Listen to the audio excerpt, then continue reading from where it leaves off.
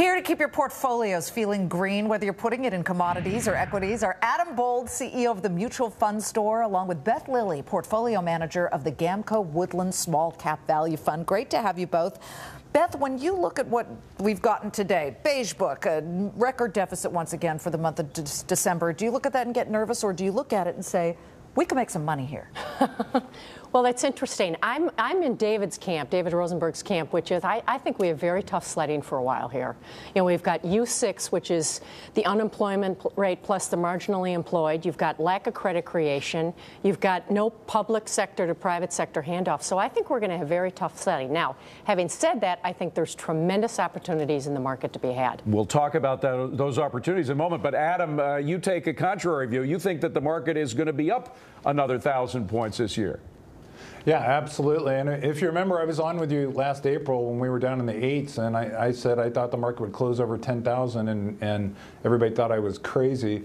I think there's a couple things that are working for us here. Number one is that the retail investor has largely not participated in this market. There's all this money that's sitting on the sidelines, and at some point they're going to start to believe that it's for real. They're going to start chasing those returns, and there's going to be a flood of cash that comes into this market, and that's going to lift things higher. And Beth has some ideas of where that cash might go. And Beth, you talk about 3 specific names, among them Constellation Brands, Deluxe, and ACCO. Talk about these companies. Constellation Brands is a wine company with a beer business. So in essence, you're buying the wine company today and getting their beer business for free. It's a turnaround. The management team has run the company for a while, but now they're return on invested capital focused, operating margin focused. They're really getting their act together. So you think times are going to be so bad, people are just going to need a drink? You got to go with Constellation. Well, I think what we're going to see is, I mean, they run the gamut in terms of their wine business, from premium priced to low priced, and we're going to see growth in their wine business.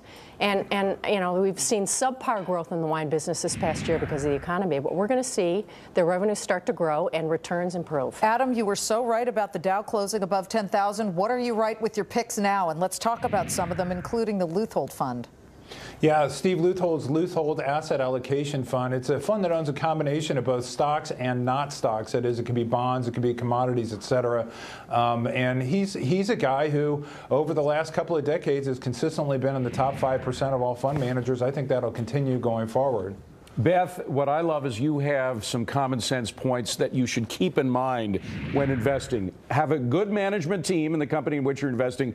Change that Wall Street doesn't believe in. I want to talk about that. Cash flow and disciplined capital allocators. What about change that Wall Street doesn't believe in? What does that mean? Well, the fund that I run invests in small cap companies. And so we find it easier to identify companies where people aren't paying attention to it. You know, small cap being $1 billion market cap and below. And there's a lot of small caps that aren't well followed on Wall Street. And so it's identifying factors internal to a company that people aren't paying attention to. Adam, Beth, so nice to see you in this first couple of weeks of 2010. We'll have you both back. Thank you. Thank you very much.